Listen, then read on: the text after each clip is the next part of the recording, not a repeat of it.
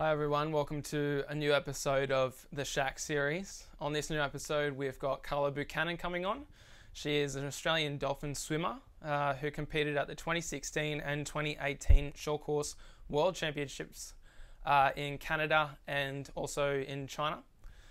In this episode, we'll be getting to know Carla a little bit more, what she does, what she's studying, and also a little bit more about her family-run business that she's got called Pip and Me, spelled Pipandmi. So stick around and get to know Carla a bit more. Hey Carla. Can you hear me? Yeah, now I can hear you. How you going? Good, how are you? Yeah, not bad, not bad. How was your morning? Yeah, pretty tough. We had a 3K time trial this morning, so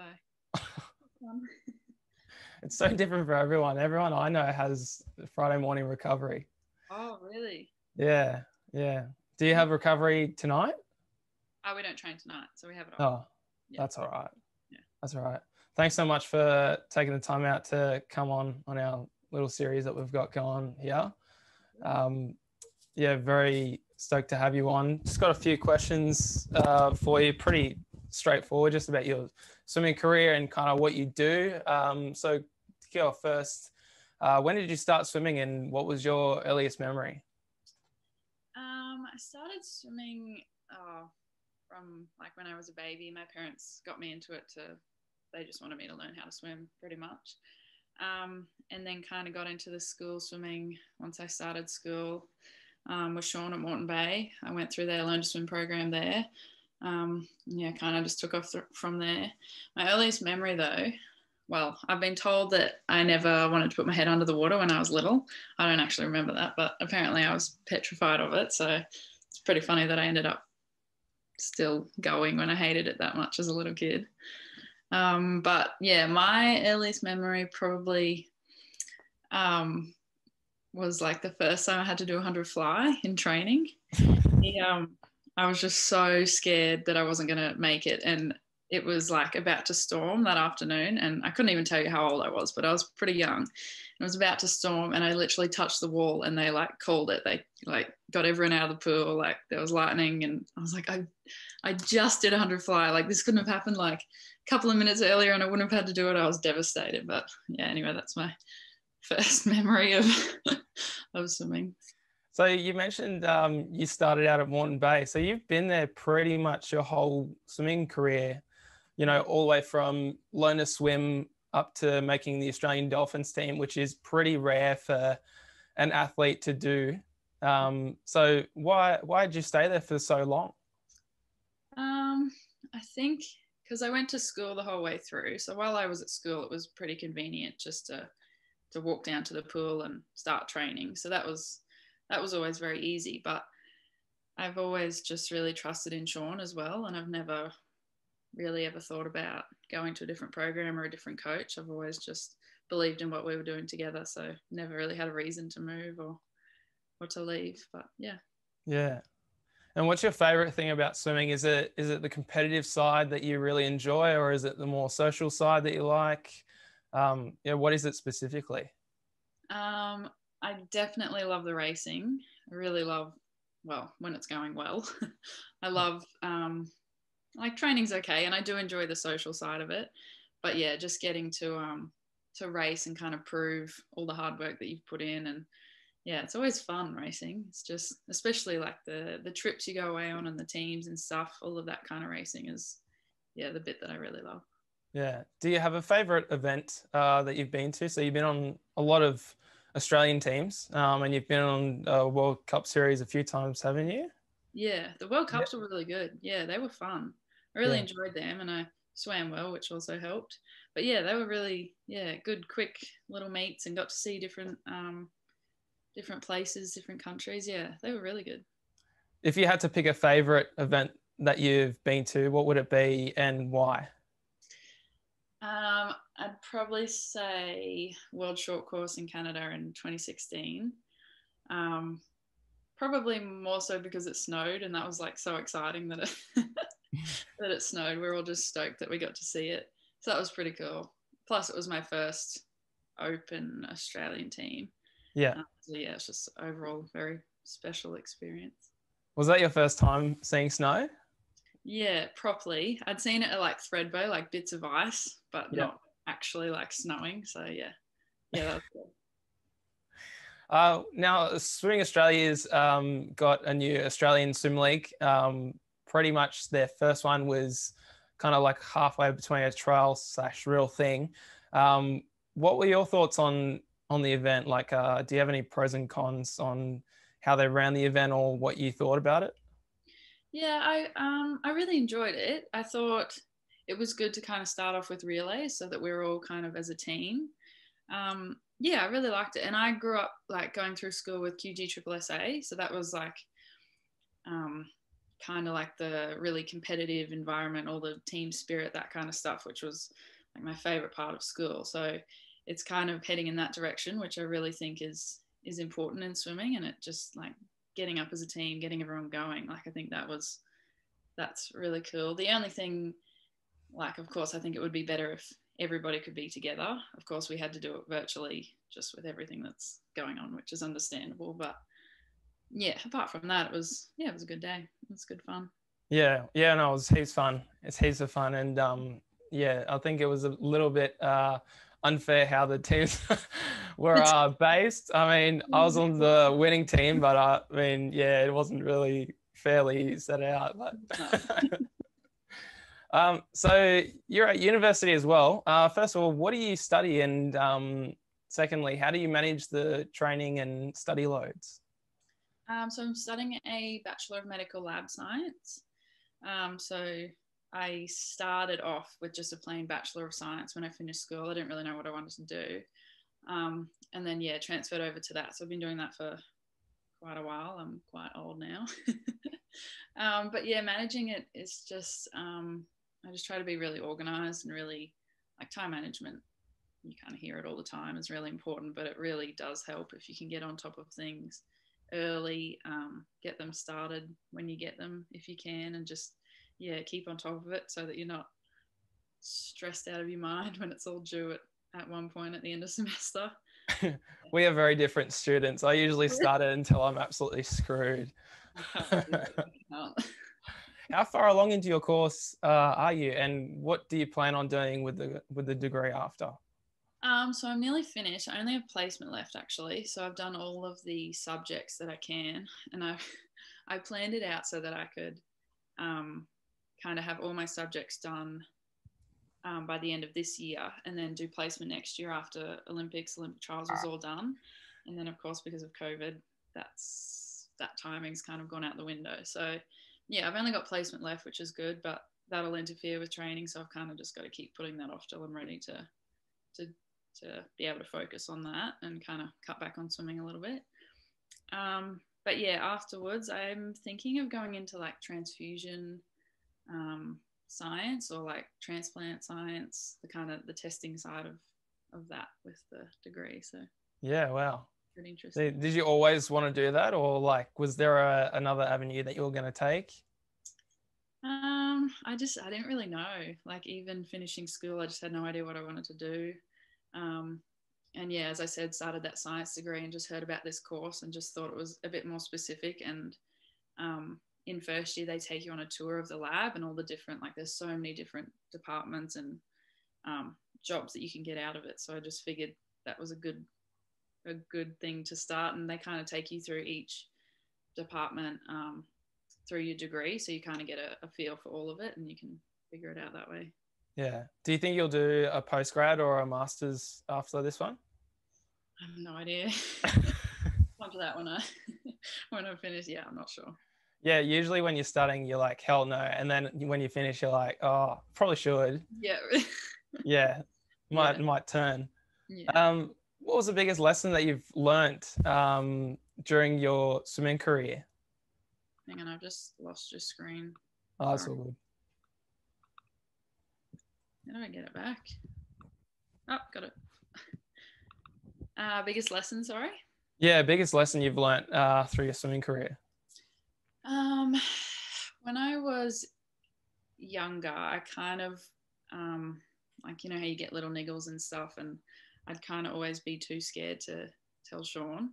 I was just a bit worried that I'd get in trouble and have to stop. And like, I just didn't want to, yeah, I just never wanted to tell him. So I kind of pushed through a lot more than I should have when I was little, when things were hurting. And that's how injuries got worse and worse. And I was just, yeah, a bit too scared to speak up. So I think that's the biggest lesson is like, if I had just had the guts to say something early, we could have gotten on top of it. Whereas I just let it go too long and then it just ends up in a much bigger thing than it needs to be. Yeah. You had, did you have surgery on your ankle last year? Yeah. Yeah. Yeah, What was maybe that a from? couple of years ago. I had a little extra bone in my ankle, so it was at the back. So every time I kicked, it was just like getting caught, and it was kind of breaking away. So they just had to get rid of that extra bone. God. Was it painful when you were swimming? Yeah, it was. It was right before World Short Course in China, so 2018, I think that was. So in the lead up to that, I was kind of just trying not to kick as much as I could. And then I made the team, so that was pretty cool. But then I think we flew back from China from that trip, and then the next day I was in surgery to get it done before Christmas. So yeah, that was. Yeah. Wow. And how different is it now? It's just less painful. Don't really notice anything else, but yeah, it's been pretty good. I hurt the same foot running too much during COVID, but that's a different spot again. Yeah, swimmers and running typically doesn't go well together. Swimmers aren't runners. What's the toughest set that you've ever done? I think the 3K time trial is pretty tough. I feel like it takes me a long time to recover from that. But another one we were doing just before COVID, we had 6-1 short rest. I think we're doing them on like 115 straight into 6-1s best average. And we had 3 rounds of that, and we didn't get any swim off after the 6-1s best average. The short rest 6-1s were our swim down, so that's probably up there with one of the hardest ones that I can remember. I feel like when I was littler, we did like crazy sets that I just can't even remember. But now that I'm a bit older, it's a bit harder to Yeah. keep going. Yeah. The sets when you're younger are typically like 10 fours. Yeah. I am. Yes. And yeah. Yeah. Every third one max or something, like just, yeah, crazy stuff. Was your Dolphins experience for both times what you'd expected? Yeah, it was. I expected it to be a little bit more scary with the older guys, if that makes sense. Yeah. I kind of thought I'd be a little bit more intimidated by them, but they were all just, especially in the first one, just really welcoming and just, yeah, caring, like looking after us, all of us newbies. Yeah, no, yeah, it was really good. Who were your roommates for both the trips, if you can remember? I had Arnie on the first one. Yeah. That was both of our first team, so that was pretty cool. And then the second one was Abby Harkin. Oh yeah, right. They're both losers. Yeah. Do you have a favorite teammate both in your squad and on the Australian Dolphins team?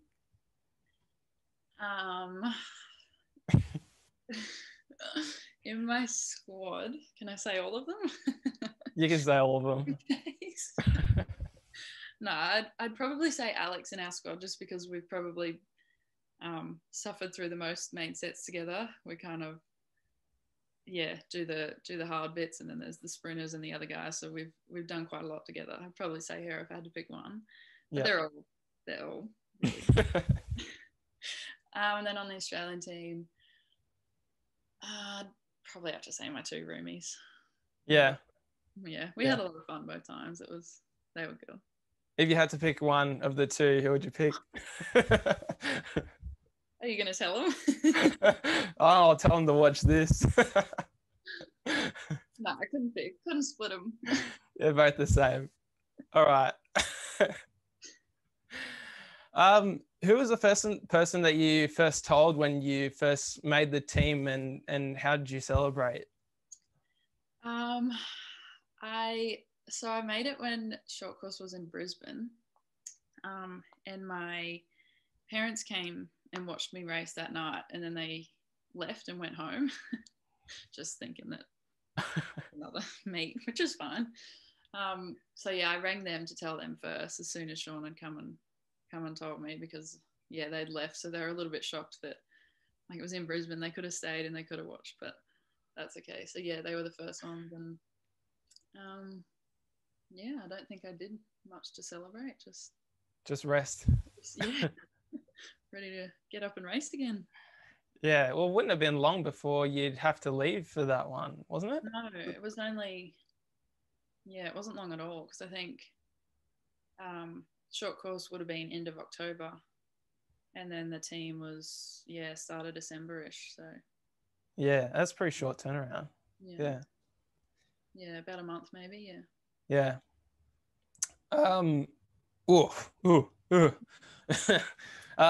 Favorite food before and after training? Oh, before anything that will just wake me up. Yeah, any kind of snacks that we have in the cupboard, anything that's there, fruit, banana. After, I've been having scrambled eggs like every day. I've never been an egg person until recently, so it's a bit weird, but yeah, scrambled eggs, bit of cheese. Yeah, don't you get over eggs? Like, I feel like when I have them like 2 days in a row, I can't have them for 2 weeks. Yeah, well, that was me. I could have them like once a month, and I just hated them. Like, couldn't even look at them. And now I'm having it like every day. I don't know what's going on. Yeah, not sick of it yet. Yeah, you'll get a point where you probably won't eat eggs ever again after that. Won't have them for the rest of my life. Do you have a favorite go-to junk food? Chocolate. Yeah. I have a massive sweet tooth, but I love chocolate. Any type of chocolate. I think Arnie said the exact same thing, so I know why you guys get on so well. Wow. Athlete that you look up to and why? So this doesn't really have to be a swimmer in particular, but is there anyone that you've kind of always looked up to, or that you've newly started looking up to? When I was younger, it was definitely always Bronte Barrett. I just always really admired like how humble she was, and how just how she held herself just all the time. I have a few things signed by her when I was younger. She kind of did the freestyle events that I was doing. But yeah, like everyone who's even in other sports, everyone, I'm just like admire them, and just anything that comes up on Facebook or Instagram videos and stuff, I'll just watch them. I just love to know how they think and the little things that they do that people don't know about, those little videos that come up, and yeah, just everyone. What about on the teams that you went on? So both 2016 and 2018, was there someone in particular on that team that you'd just be like, wow, like I'm on this Australian team with them? All of them. That's one. Probably Dan, just because of like, especially on that first trip, I kind of found out all the stuff that he'd been through in his life, and it was just like really inspiring to see where he was now. And he was definitely one. And I think because I was rooming with Arnie, and him and Arnie were close at that point. So yeah, I just got to hear a lot from him, and he was just, yeah, really supportive and really shared a lot about his experiences and what to expect and things like that. And yeah, he was pretty inspirational. Yeah. No, he's like, when you just look at an athlete who's overcome so much, like, yeah, he's pretty inspiring. Amazing. Yeah. Best advice that you've been given as an athlete, and if you can remember, who would it be by?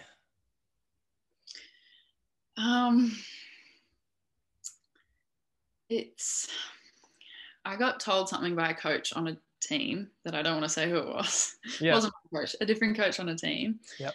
And it was like, it was a little bit harsh at the time, but he pretty much just said, no one cares, keep going. And I feel like I've really kind of taken that with me through my swimming. And I know it doesn't really apply in real life. I know there's plenty of people that care about me and love me and in my life, but in swimming, it's really helpful, especially when you're like feeling sorry for yourself and you're just having those days where you're so sore and you're so tired and you just want to break.